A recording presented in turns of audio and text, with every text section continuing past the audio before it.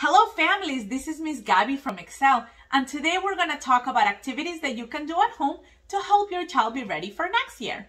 Now, if you came to school and picked up an activity bag, you will find some great resources in this bag.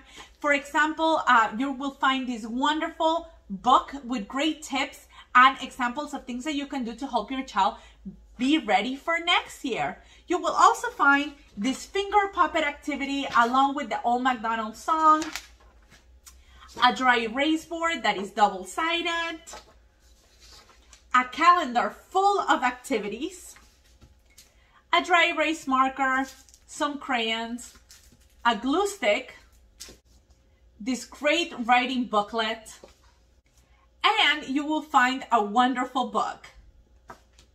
Now that we have all of our materials, let's see what we can do with this to help our children be ready for next year.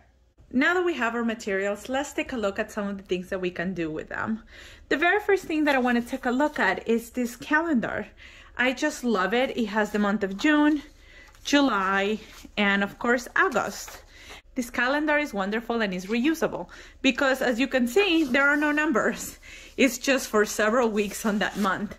And when it comes to kindergarten readiness, it's really fantastic because it gives you every day an activity to do with your child that is simple, that is easy, but that is going to help getting your child on the right track for kindergarten. For example, on the first Monday of June, you can find 3 things in your house that are round. That's excellent to practice shapes. On Tuesday, they can practice writing their name. On Wednesday, they can read a story with a family member, show the front and back of the cover, and which way they turn the pages. On Thursday, they can build a tower using blocks, counting how many blocks tall they can make their tower. And every single day has a different activity, and there is one for June, one for July, and one for August. All of these wonderful activities will help your child with some of the skills that they will need for this upcoming year. The next thing that we have is this dry erase board. I love this dry erase board because it's double-sided. So it has one side that is ruled, which children can use to practice and trace their letters or their name. My name is Gaby, so I just traced that in the ruling. And in the other side, there's actually a double opportunity for things. First, if you can see, the entire alphabet is in uppercase at the top, and then it's in lowercase at the bottom. So this is great because children can practice letters. Or they can also just use this free blank page for drawing. I love drawing flowers. I'm not a great drawer, but I like doing it. And I'm sure your kids are much better artists than I am. This is a great activity, and these markers are fantastic because they're erasable and they have an eraser in the back of it. So they can just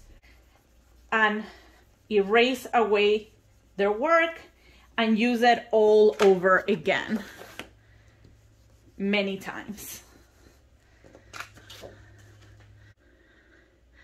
The next activity that we have is finger puppets, and I just love this activity. This activity is wonderful because it has all of the different animals that you can find in Old MacDonald's farm. And if you look at the sheet behind it, it has the song Old MacDonald Had a Farm, and it has each one of the animals in the song with the sound that they make for them to use the little finger puppets with. And to make this activity even more fun, we've put some crayons so that they can color their animals and just have a lot of fun when they make their finger puppets.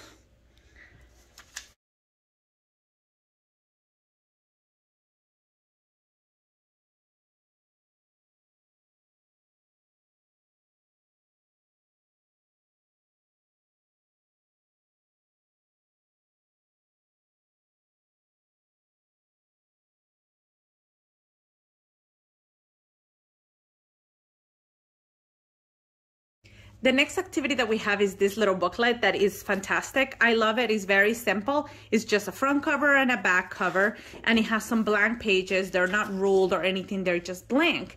And now the reason why I like this book is because it is a fantastic opportunity for children to just be creative. So what they can do is they can write a little booklet about themselves, or maybe just write their very own story, or just do a fun book with all sorts of different things.